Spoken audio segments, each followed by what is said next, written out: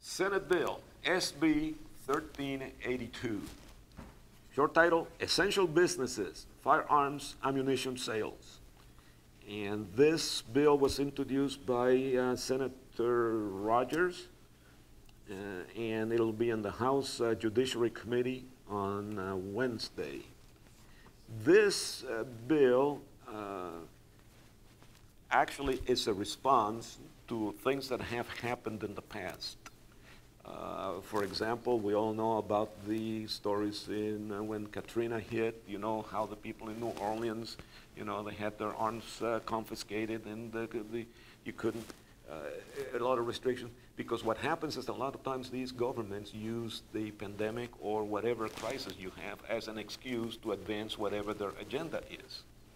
And what this bill intends to do, as I read it, is provide that the Second Amendment rights of individuals will not be too heavily infringed upon. They are always infringed upon every day, but that they will not be too heavily infringed upon using the pandemic as an excuse. In other words, by naming the firearms and ammunition business as essential, then you have lesser requirements as to what you do to them.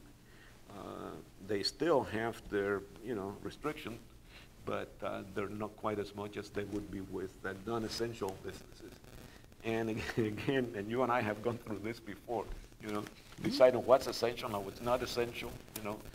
If I own a restaurant, you better believe that restaurant is essential to me.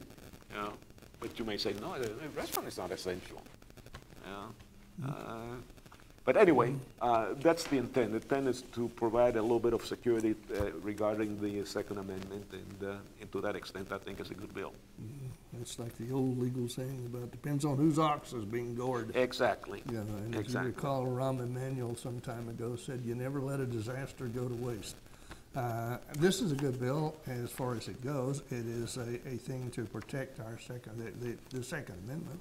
And your right to keep and bear arms and have ammunition to shoot in that arms. So yeah, it's a good idea. I just think it needs to go farther and include more things as an essential business. Yeah, well, actually, the way I would like to see it is that all businesses we consider essential. I mean, that's my default position, but unfortunately, that's not going to happen. So this is another one of those situations where we get what we can and hope for the best. So anyway, a good bill. Please contact the members of the House Judiciary Committee and tell them that you think that this is a good bill and they should advance it.